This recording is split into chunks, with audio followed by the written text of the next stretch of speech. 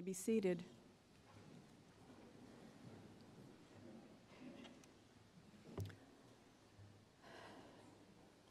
Our scripture reading today is from Matthew chapter 28, verses 1 through 10.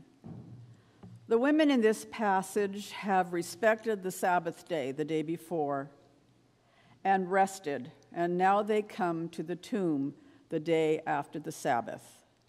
They come just to be there, like we do when we go to a cemetery to think about a person that has passed in our family or a dear friend. Listen for the word of God. After the Sabbath, at dawn on the first day of the week, Mary Magdalene and the other Mary went to look at the tomb. There was a violent earthquake, for an angel of the Lord came down from heaven and, going to the tomb, rolled back the stone and sat on it. His appearance was like lightning, and his clothes were white as snow. The guards were so afraid of him that they shook and became like dead men. The angel said to the women, "Do not be afraid, for I know that you are looking for Jesus, who was crucified. He is not here. He has risen, just as he said. Come and see the place where he lay. Then go quickly and tell his disciples, he has risen from the dead and is going ahead of you into Galilee. There you will see him. Now I have told you." So the women hurried away from the tomb, afraid, yet filled with joy, and ran to tell the disciples. Suddenly Jesus met them. "Greetings," he said. They came to him, clasped his feet, and worshiped him. Then Jesus said to them, "Do not be afraid. Go and tell my brothers to go to Galilee. There they will see me." The word of the Lord.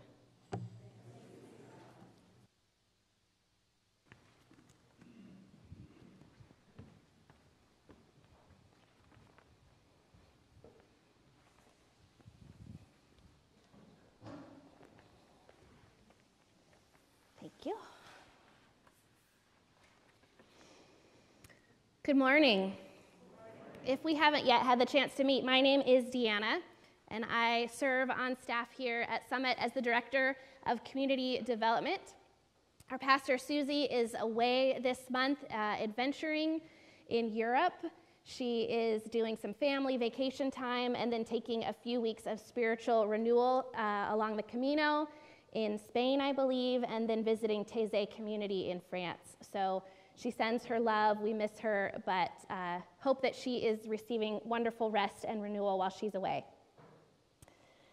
So normally this is the point of the service where the preacher, myself, would get up and offer a bit of theology, make some meaning of the story that we just read, talk about the significance of the empty tomb and the women and the spices or the angels or whatever we might want to talk about this morning. And of course, share some sweet stories and inspirational thoughts and encourage you to take that meaning that I have helped create for you from this place and let it teach you and shape you this week and into the future as a disciple of Christ. But since we have our youngest disciples with us today, I decided instead of preacher Deanna this morning, you'll get godly play teacher Deanna. In godly play, we do little meaning making for the children. We trust that children are wired to make meaning themselves through story, wonder, and play.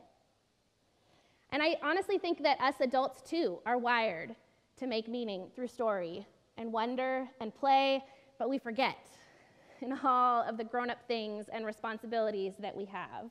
So this morning, I invite you also to tap into that space of wonder and nourish your spirit this Easter morning as I share this story with you. So, we take a breath, settle in. Are we ready? So now it is Easter. We've made it through Lent, and we've made it to Easter, and we have a new color. If you look around, I bet you can guess what that color might be. We are now in the season of white.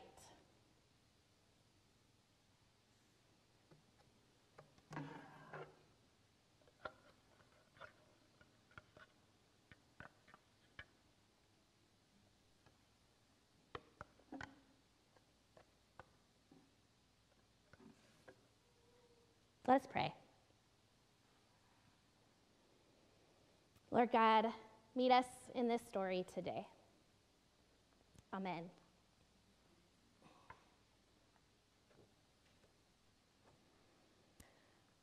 On the first day of knowing Jesus in a new way, the women went to the tomb.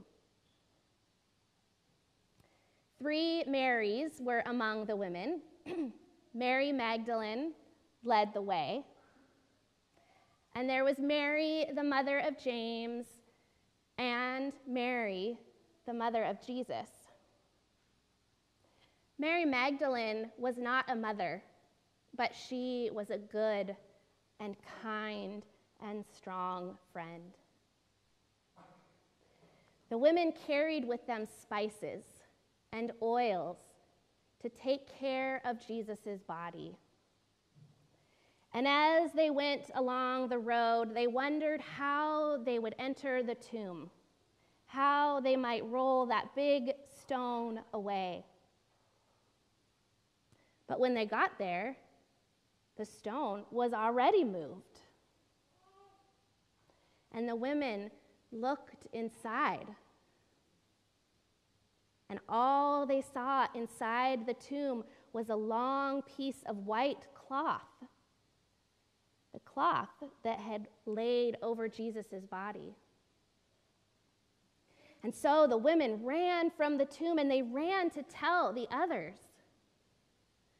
But when they got to where the others were, most of them didn't believe the women. But Peter, being Peter, he got up and he started to run. And John went with him. And some people say that John ran so fast he got there first. But John waited for Peter. And the two of them went into the tomb together.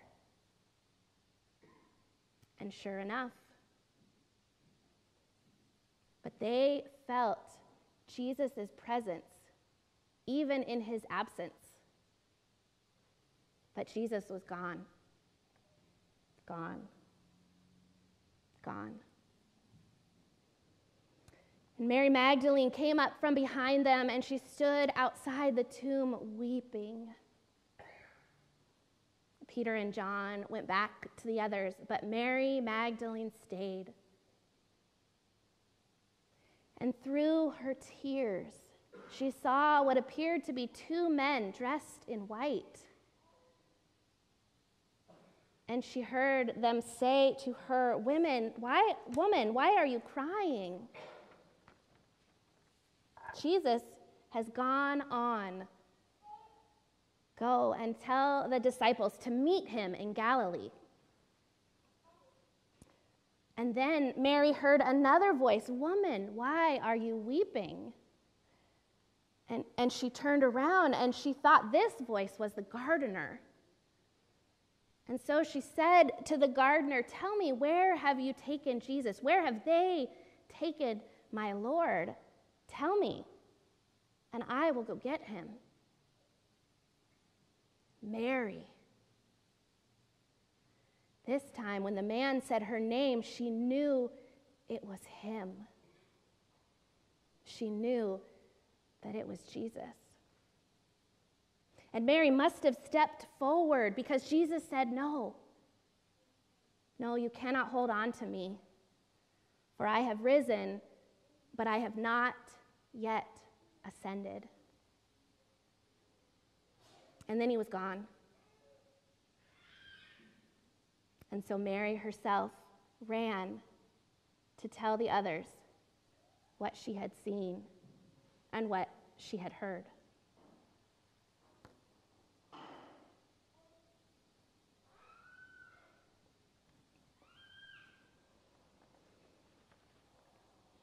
So my Godly Play friends know that at the end of our stories, sometimes we wonder together, and then sometimes we do this. We do something a little bit different to help us tell our stories. And so when the storyteller has finished, they might look around the circle and say something like, I wonder if there is anything in this room that you could bring and put beside the picture. Is there something in this room that might help us know and tell this story a little more? Look around and see what should be here. So obviously we're not in our Godly Play classroom full of wonderful items that children can find and feel and touch and bring forward, but I think there are things here still. So I'm going to ask us, since we are practicing connecting with our spirit of wonder, our childlike spirit inside ourselves, look around the room. Or look in your purse or your pocket, or maybe the purse or pocket of a nearby grown-up. And as you look, I invite you to take a moment to bring something up here. And you can tell me why you brought what you decided to bring, or you can just set it here. Or if there's something maybe that you want to point to, like a candle that's probably not safe for you to pick up and bring over, you could point to it and tell me. So, who would like to bring something? I don't know what you're going to get or what you are going to point to. You are the only one. And let's enjoy what we make together.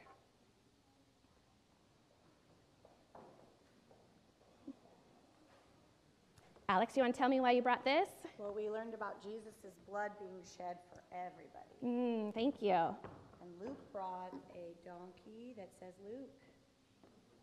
Thank you. Oh, this is the risen Jesus. Anybody else want to bring something? It doesn't just have to be children.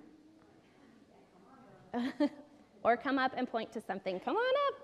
Baby Brian will come with you. Okay, Danny brought a small piece of white yarn, she said, like the cloth that was left in the tomb. Ooh, what do we got? Do you want to put it up here? I'll let you heft it. Oh, you're going to let me heft it? Okay, this is like the rock in front of the tomb. Yeah, okay, we've got, good heavy rock. I'm going to set it down here so we don't scratch the wood. Any others? Choir friends can point to something. Well, I would bring this because I'm sure they must have gone away singing. Oh, Mary would bring her choir music because she's sure they left singing. Yeah, Chrissy. Oh. Chrissy would bring her glasses, so because they saw Jesus. I would bring my money. Why would you bring your money?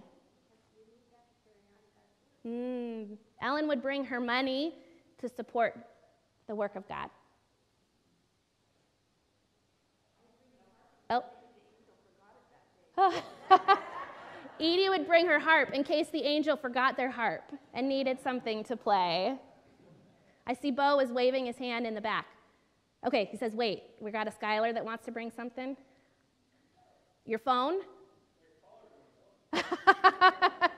Bo would like to bring his phone, but also can't, so he's going to point to it and call everybody and tell them.